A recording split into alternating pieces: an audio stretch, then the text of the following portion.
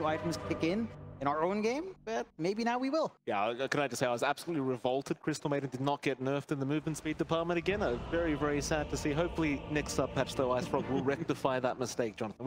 We cannot have this hero moving.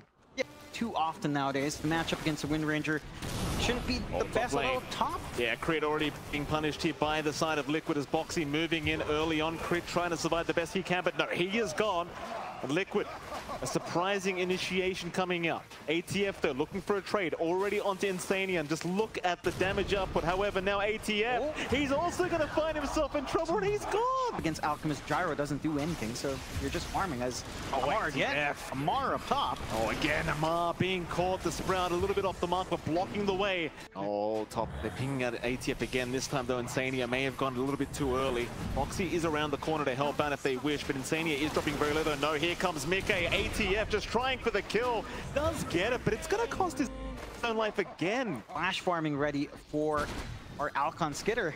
You don't have those resources. The aggression from Liquid early on is just way too much. And again, throwing off this tempo, although we'll try a little bit, but Saberlight's pretty damn tanky. It feels like you're at the stage for the Omni Knight where you just can't really deal with him. As now Boxy moves in with the Sprout again, though. Snaking, able to run out for now. As now Skitter continuing onto the Omni. They really want the kill, but Saberlight, he's just such a tanky boy. And they'll find a double. Malorine's nowhere near to try to help save. They're still trying. They are still trying. Malorine does rotate and he does get the Omni Knight kill, but in the meantime, ATF ends up dying at the top lane. His 5th death of the game. Not an easy one to pin down at the moment. I say that, he's got a double damage now. So Nisha, he wants to move in with the focus fire. Snowball will come up from Malorine. Nisha in a very awkward position is going to get caught out by the looks of it as he does go down. Getting baited by the amplification rune. Zinsania also getting caught. 4 heroes in the mid lane to ensure they win that engagement.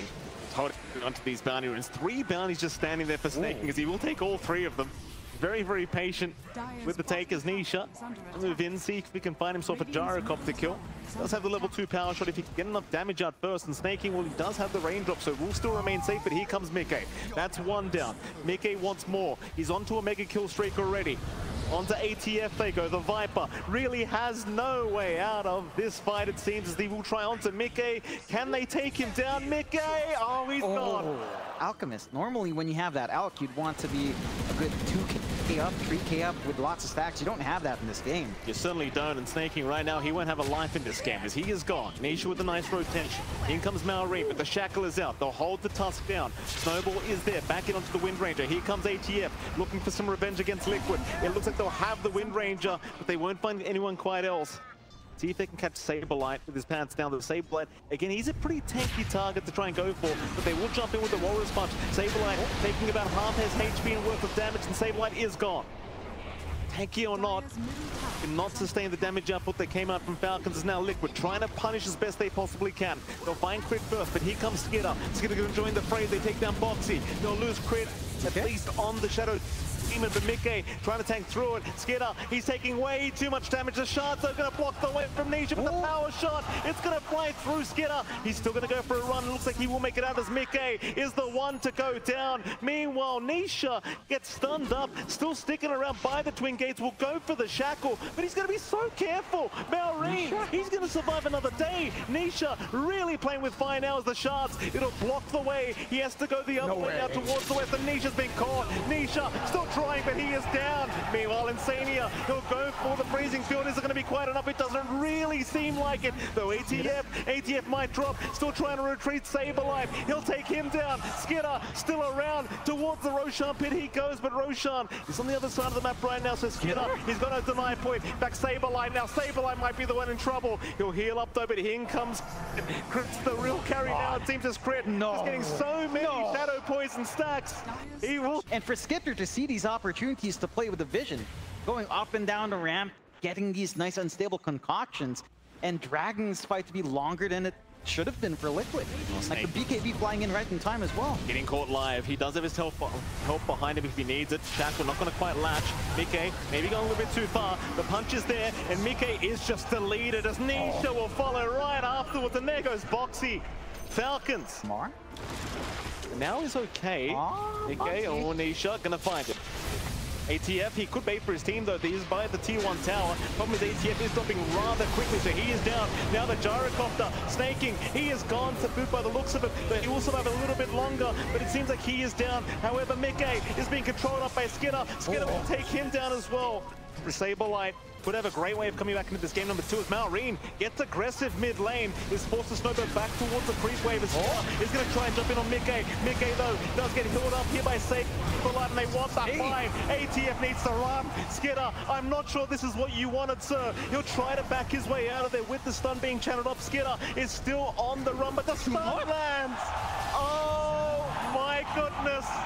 Mickey to take him down. Snaking, he'll be the next target. They might just lose 3, they might even lose 4. ATF will try to get out. That's the teleportation. Boxy will ensure there is no way out. Equal net worth to Skitter. You don't have that item advantage to leverage on your Alk any longer. So they will try onto him. Skitter's been caught. Disruption will save from crit, but Mickey looks like he wants to commit. Skinner, he's dropping so down low. Skitter is gone. Mickey will go for more. ATF barely able to TP away. But you've lost the Alchemist. I'll tell you, and Snaking now.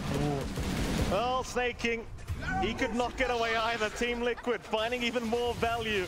Malrine is smoked up. Mickey into 3 heroes. He's still going to move in though. ATF, he will get stunned up. Mickey feeling like a bit of a Giga Chad though. He's taking a fair bit of damage, but Saberlight's right behind him. That's where the confidence comes from, because ATF, he's got no one to save him. He is without a BKB. He needs to save himself, and he looks like he is just dead. That is your Viper down. 90 seconds without buyback. On they go into the tier 3 bottom tower. They need a creep wave though. The creep wave currently is non-existent. Instead though, Crit has been caught on the Shadow Demon, or at least spotted. Saberlight will chase him down. Crit will be able to barely blink away. Meanwhile, Nisha looking towards Snaking in the Radiant base. Crit still running, but Foxy right behind him does get the spread up. So Crit is down, tips out from Saberlight.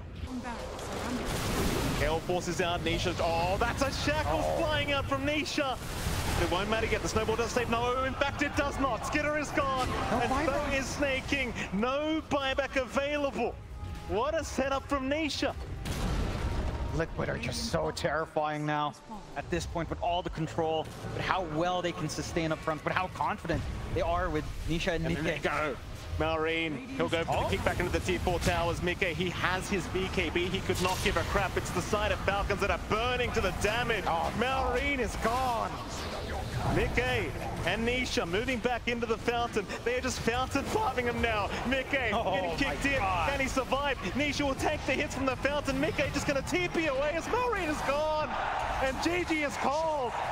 Oh, what a way to finish here for Liquid.